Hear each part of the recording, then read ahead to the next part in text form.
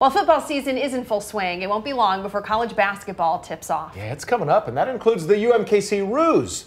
Breland Moore is in the locker room now with a look at what will be different for the team this year. Breland?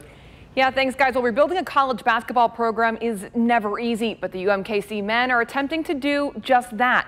After finishing 11-21 last season, the Roos have undergone massive changes in preparation for this year. We're not going to go undefeated. We're going to lose a game or two.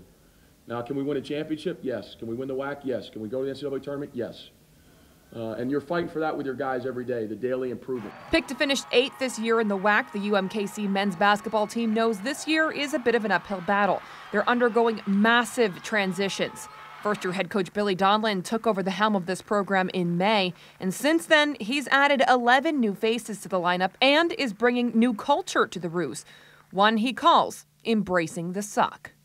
In everything in your life, even the things you enjoy the most in your life, whatever that may be, there are things about that maybe you don't enjoy. And that's where you've got to embrace the hard parts. You've got to embrace the suck to get good. It's definitely a culture change, like he mentioned, and I'm glad I got into it.